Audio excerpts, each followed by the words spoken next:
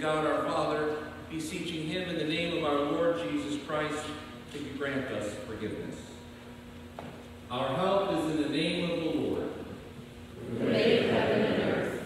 I said I will confess my transgressions unto the Lord, and you forgave the iniquity of my sin. O Almighty God, merciful Father, I, a poor and miserable sinner, confess unto you all my sins and iniquities, with which I have ever offended you, and justly deserve your temporal and eternal punishment.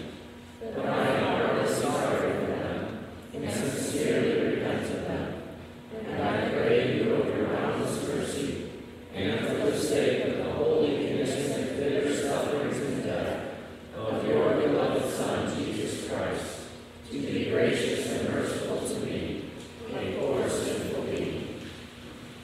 upon this your confession, I, by virtue of my office as a called and ordained servant of the Word, announce the grace of God to all of you. And instead, and by the command of my Lord Jesus Christ, I forgive you all your sins in the name of the Father, and of the Son, and of the Holy Spirit. Amen. Your word is a lamp to my feet and a light to my path.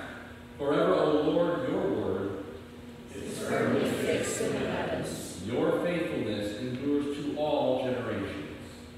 You have established the earth, and it stands fast. By your appointment they stand this day.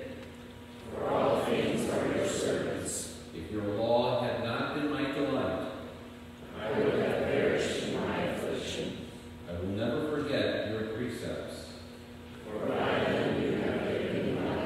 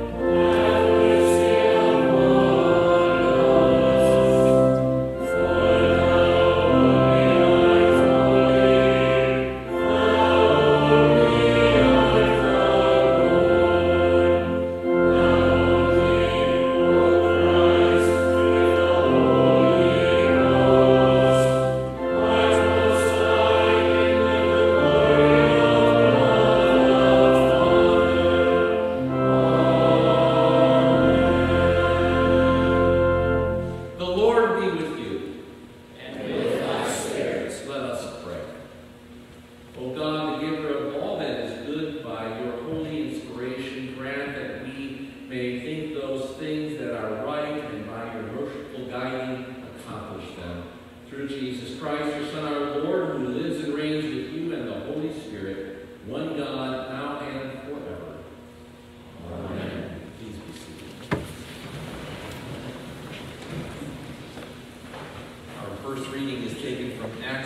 chapter 17.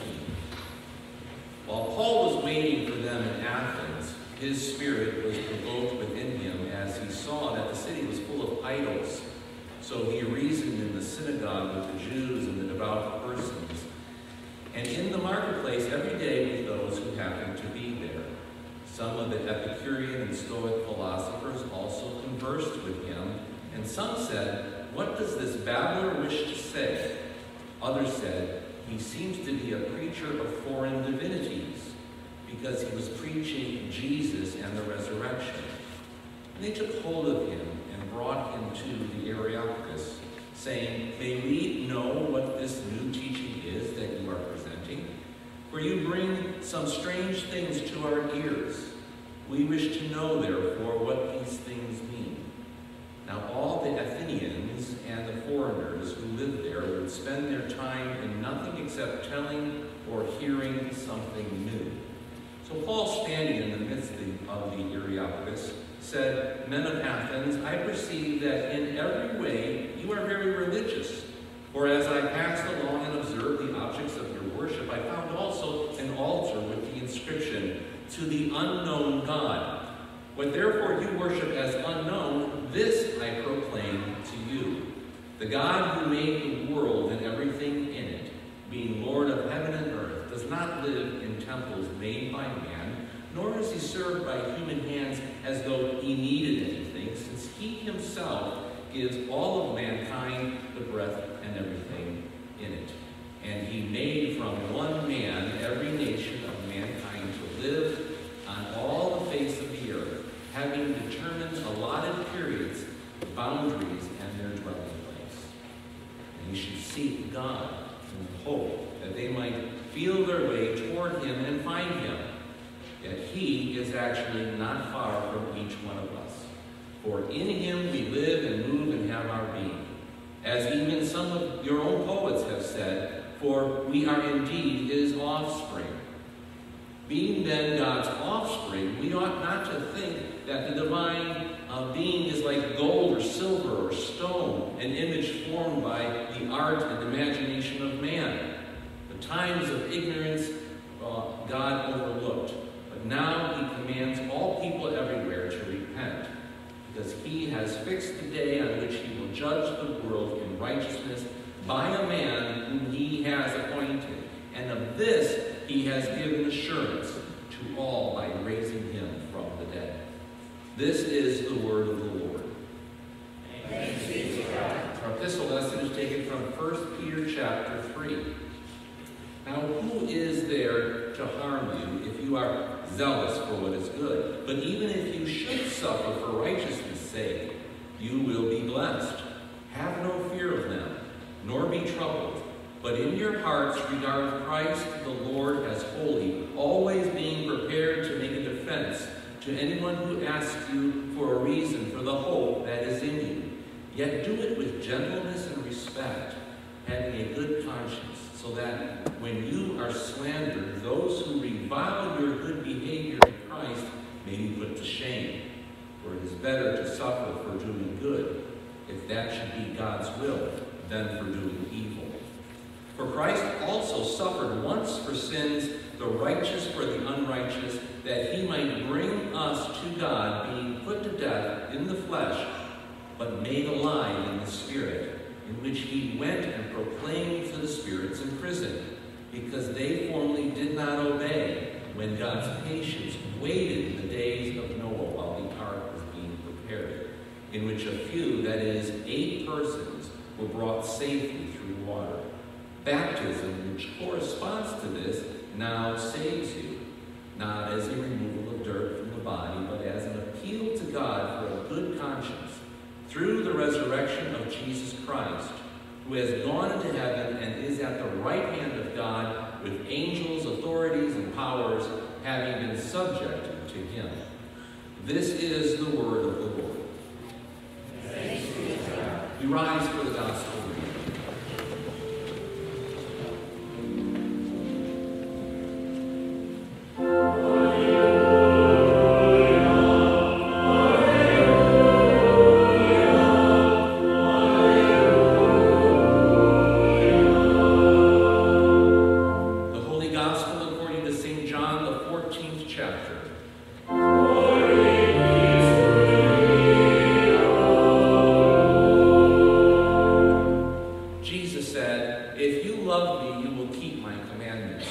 And I will ask the Father, and he will give you another helper to be with you forever, even the Spirit of truth, whom the world cannot receive because it neither sees him nor knows him.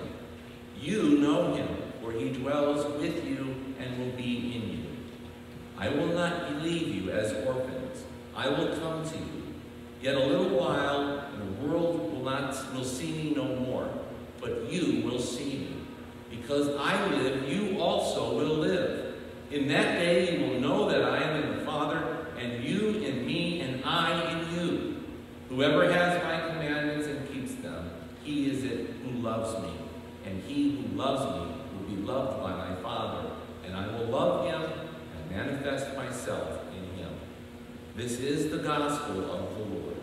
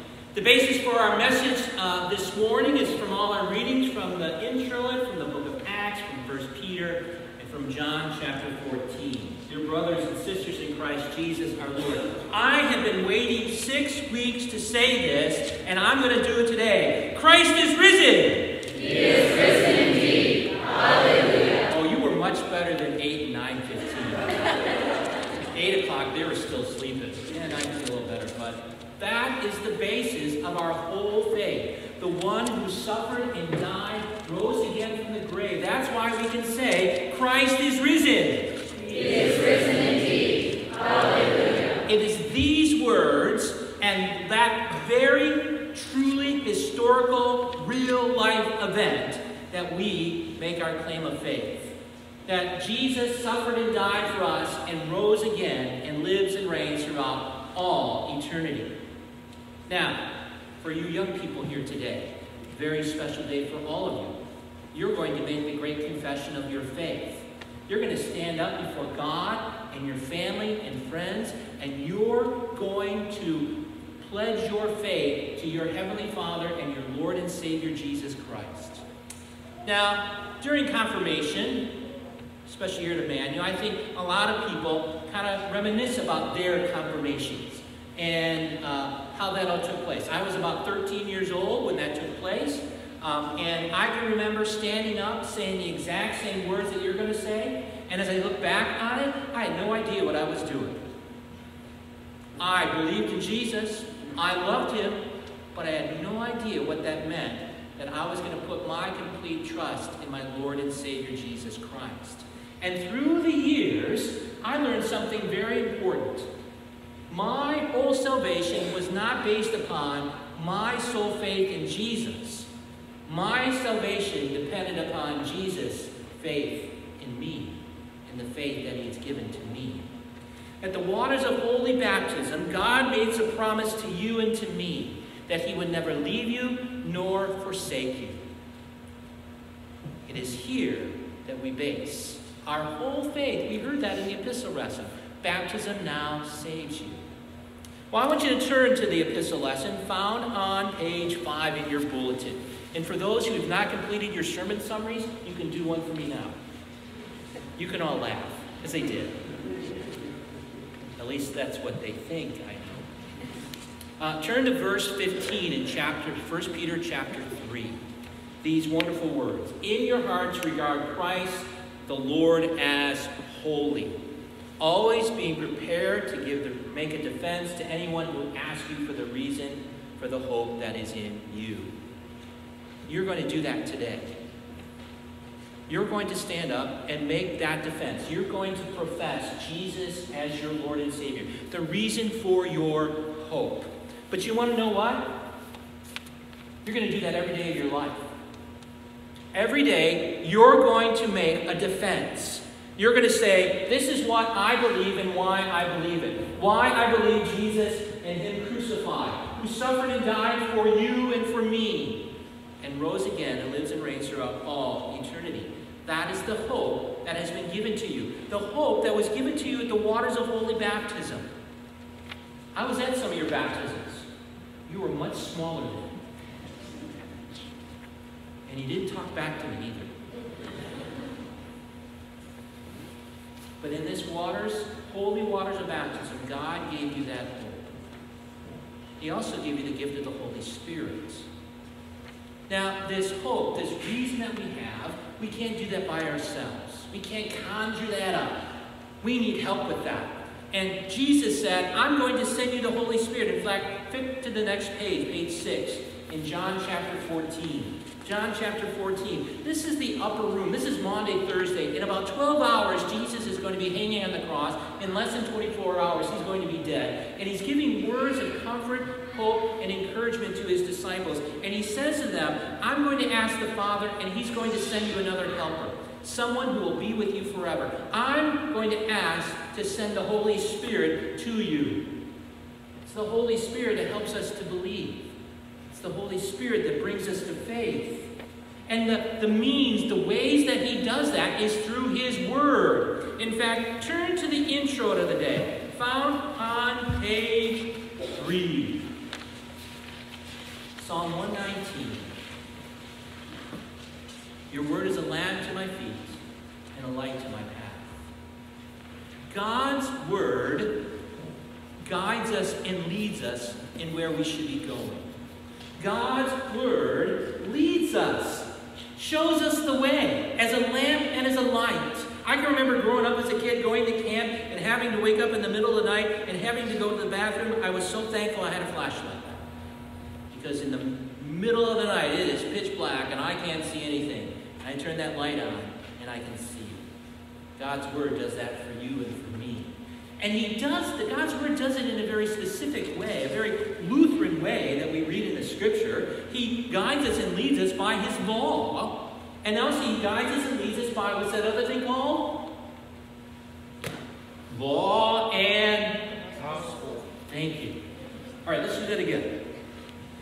We have the law, and everybody, we have the gospel. Everybody, we have the law, and we have the gospel. Thank you. The law. what we should be doing or what we shouldn't be doing, the thou shalts and the thou shalt nots. The law also points out to us how we fail miserably in keeping the law. In order for you to get into heaven, you have to keep the law perfectly. You can't. Ever. But the gospel, the good news, tells us what God has done for you and for me. The gospel is that Jesus saved you. In his suffering and his death on the cross and his rising again, he gives to you his perfect righteousness, so that now when God looks at you, he just doesn't see you, he sees Jesus and his perfect righteousness, the perfect keeping of the law, solely by what Christ has done for you and for me. Now this long gospel, this guiding us and lead us as a lamp and a light, that played itself out in real life for the Apostle Paul. In the book of Acts 17, we read how Paul is in Athens. It's the bastion of paganism. Paul goes into Athens on one of his missionary trips, and he's looking around and he finds the temple with all these gods, these false gods. And as he's looking around, he notices this god to the or idol to the unknown God. And he says, you know what? I'm going to tell you about this unknown God. I'm going to tell you who he is. And as we listen to it, Paul goes all the way back to Genesis 1 and 2. He says, this unknown God, he created everything. He created mankind. He created you. He gives you breath. He gives you everything. And he goes on. And then he gets to the law. And he says, you guys need to repent. You need to stop trusting and believing in these false gods. They're all around us. And you need to trust and rely in the true God. Well, today, chances are you're probably not going to enter into a temple and finding all these false gods made of metal and stone and wood. But false gods are everywhere,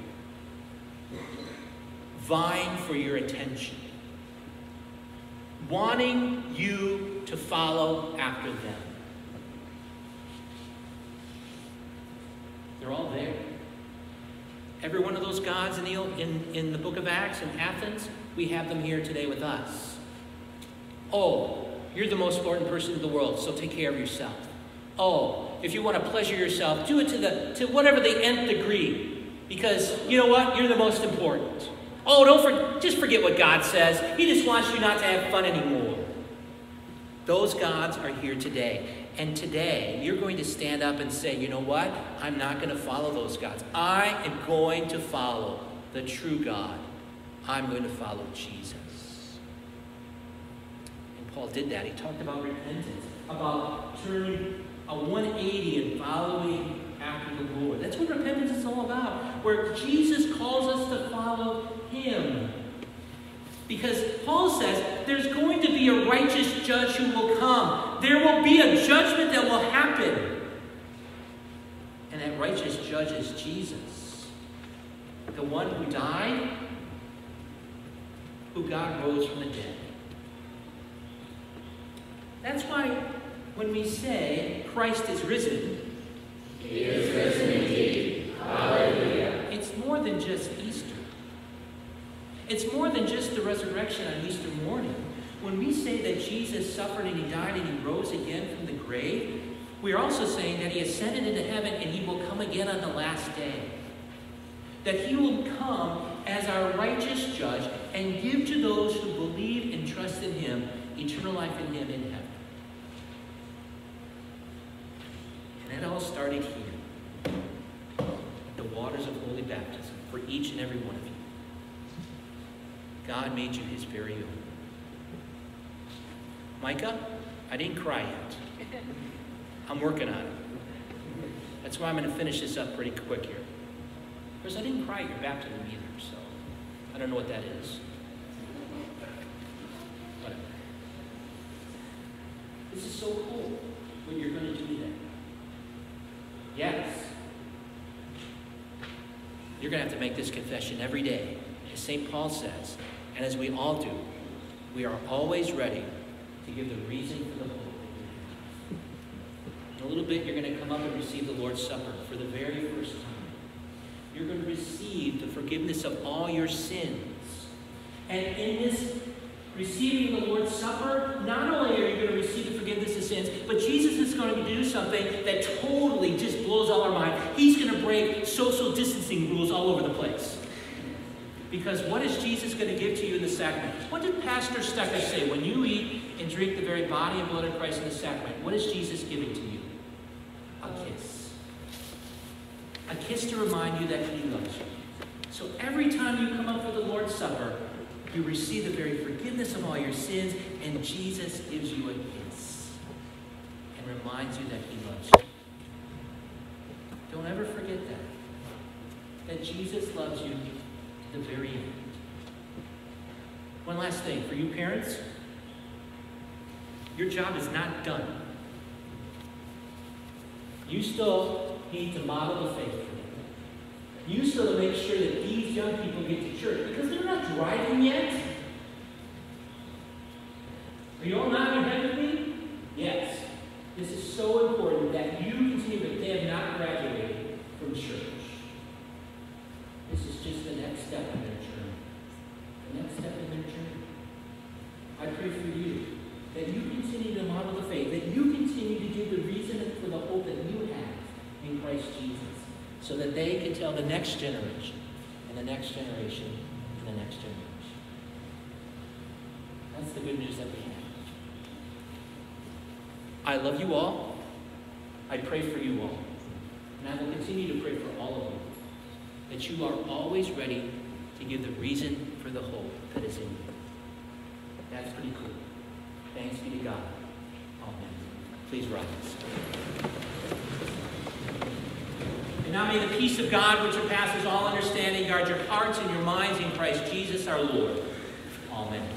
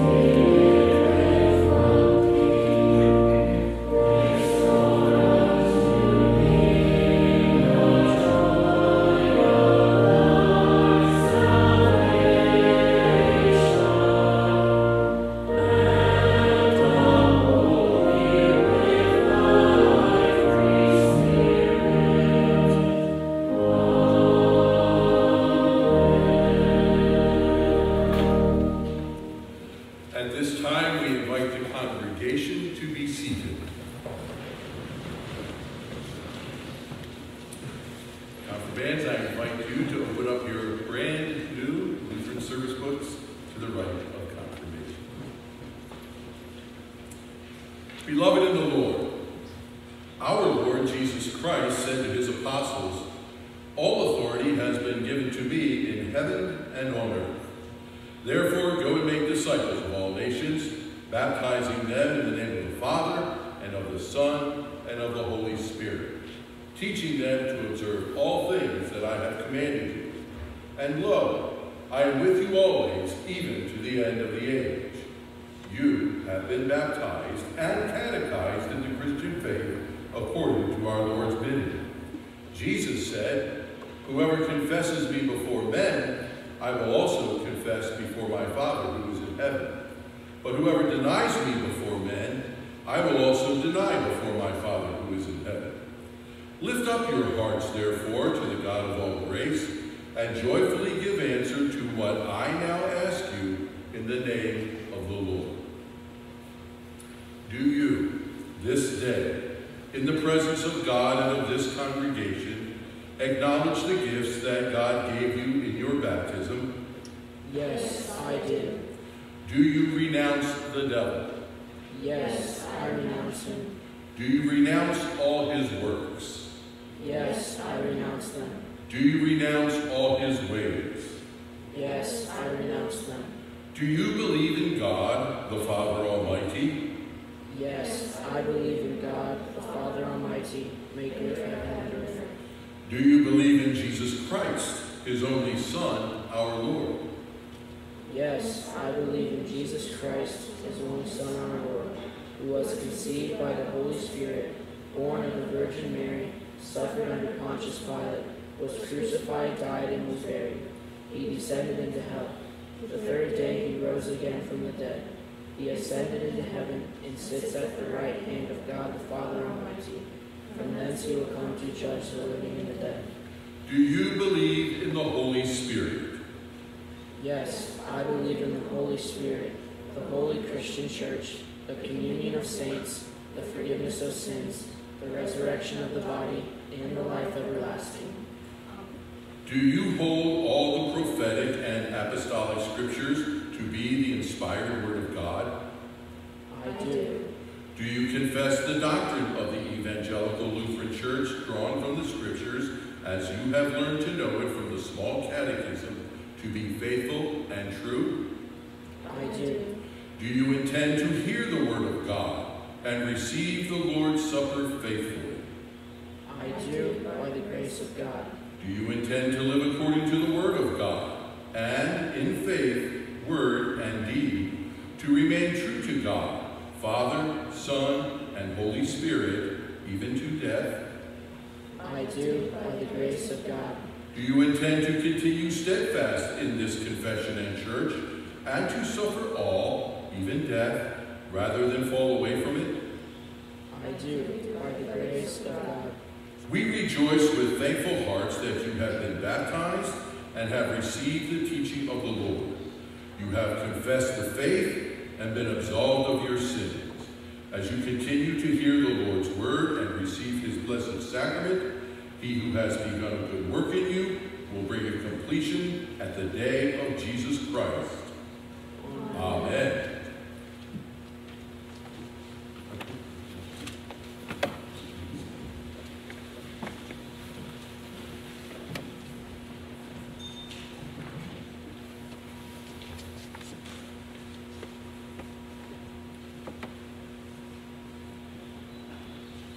Shelby Ann Anderson.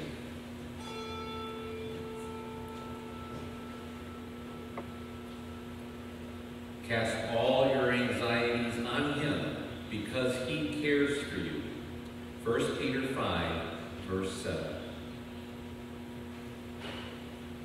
Ellie Marie Benjamin.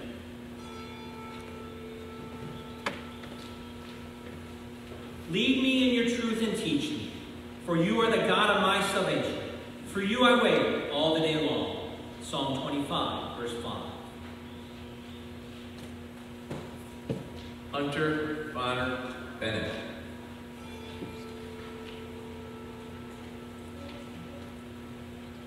Jesus said to them, "Follow me, and I will make you fishers of men." Matthew 4, verse 19.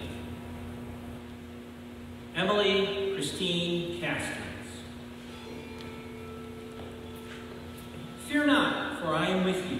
Be not dismayed, for I am your God. I will strengthen you, I will help you, I will uphold you with my righteous right hand. Isaiah 41, verse 10.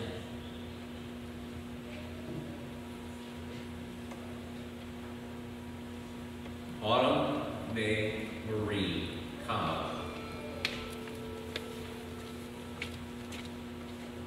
He will cover you with his pinions, and under his wings you shall find refuge. His faithfulness is a shield and a buckler. Psalm 91, verse 4. McKenna Brianne Dolan. For all have sinned and fall short of the glory of God, and are justified by his grace as a gift through the redemption that is in Christ Jesus. Romans chapter 3, verses 23 and 24. Sarah Elizabeth Gallup. But now, thus says the Lord,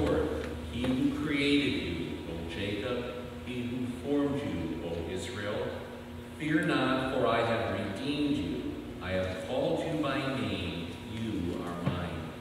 Isaiah 43, verse 1. Adriana Sue Gurman. The wicked flee when no one pursues, but the righteous are bold as a lion. Proverbs 28, verse 1. Tristan Craig Gravis.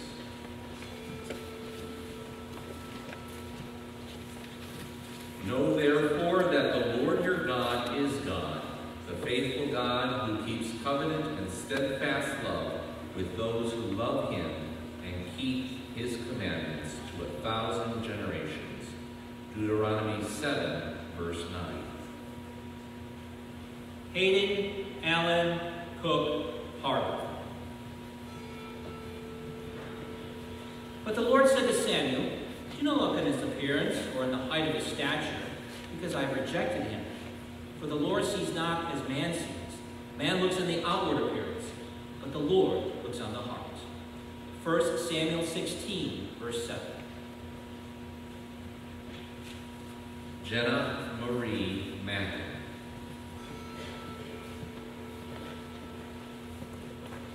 O Lord God, please remember me, and please strengthen me. Judges 16, verse 28. Elizabeth Elaine Parker. Humble yourselves, therefore, under the mighty hand of God, so that at the proper time he may exalt you, casting all your anxieties on him, because he cares for you. 1 Peter chapter 5, verses 6 and 7. Blake Michael Reed.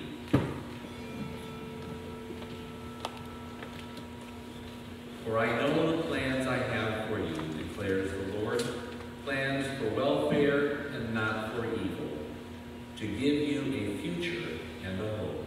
Jeremiah 29, verse 11. Taylor Rose Schmaley. We love because he first loved us. 1 John 4, verse 19.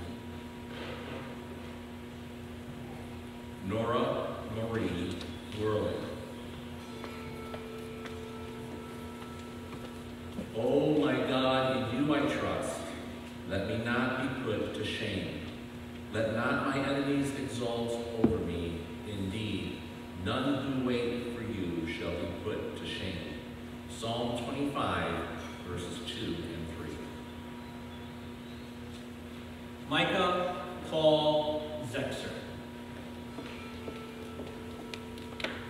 He has told you, O man, what is good. And what does the Lord require of you? But to do justice, to love kindness, and to walk humbly with your God. Micah 6, verse 8.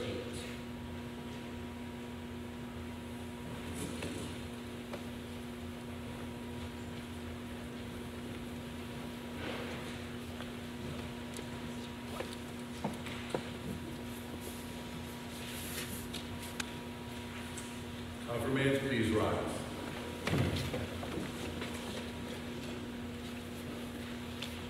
And now may the Almighty God and Father of our Lord Jesus Christ, who has given you the new birth of water and the Spirit, and has forgiven you all your sins, strengthen you with his grace to life everlasting.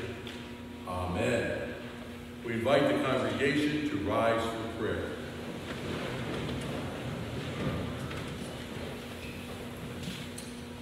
Lord God, Heavenly Father, we thank and praise you for your great goodness in bringing these, your sons and daughters, to the knowledge of your Son, our Savior, Jesus Christ, and enabling them both with the heart to believe and with the mouth to confess his saving name.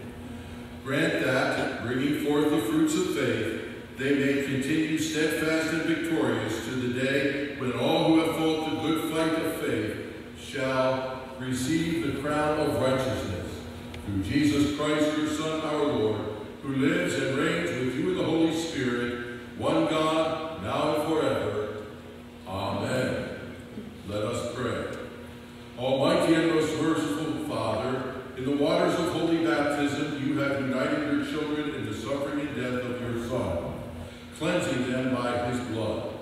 Renew in them the gift of your Holy Spirit, that they may live in daily contrition and repentance with a faith that clings ever to their Savior.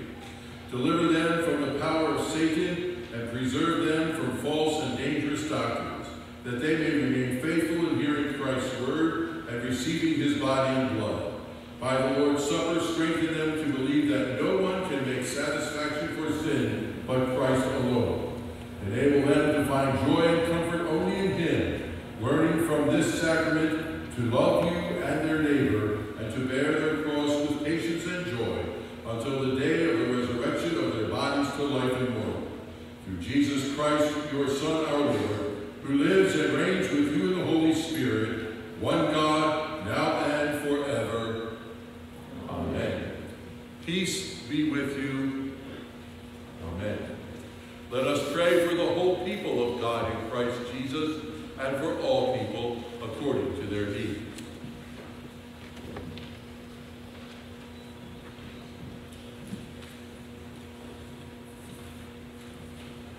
At the end of each petition, I will say, let us pray to the Lord, and the congregation responds, Lord, have mercy. For the faithful proclamation of Jesus Christ to those who do not know him, that through hearing the word of the Lord, many may be brought to faith and to the knowledge of the truth, let us pray to the Lord.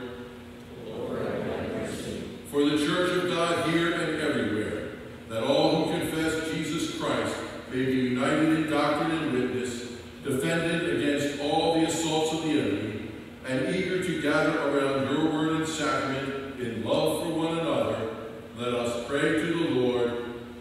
Lord, have mercy. For this parish, for the work of the kingdom in our community, and for the resources to accomplish all that God desires, that his name may be glorified among us, and his purpose fulfilled in our words and works, let us pray to the Lord.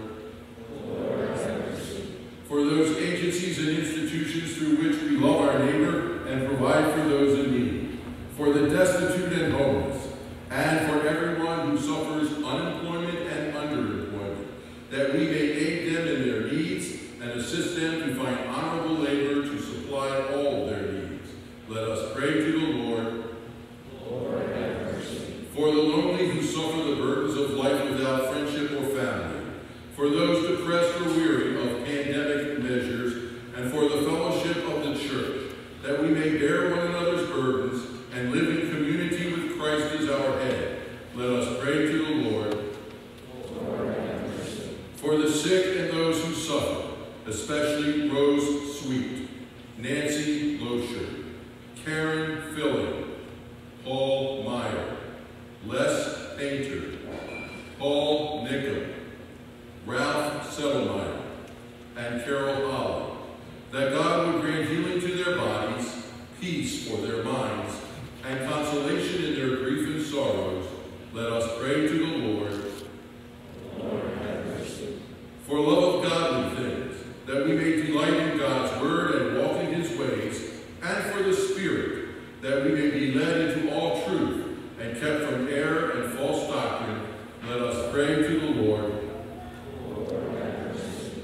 For those celebrating birthdays, especially Erna Voltemeyer, as she celebrates her 100th birthday, that God would grant to her a blessed birthday. Let us pray to the Lord. Lord, have mercy. For our confirmands, that God would keep them in his grace all the days of their lives, and they would always be ready to give the reason for the hope they have in Christ Jesus. Let us pray to the Lord.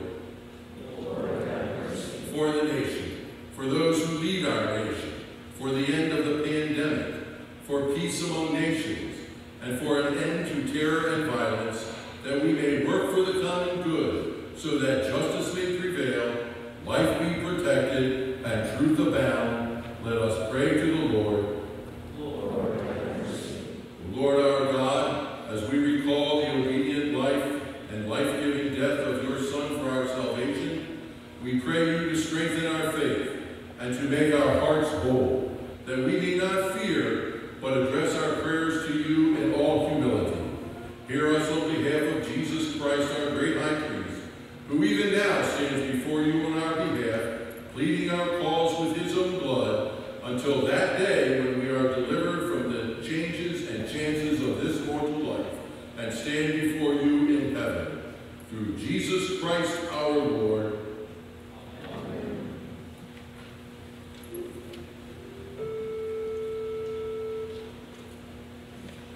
The Lord be with you.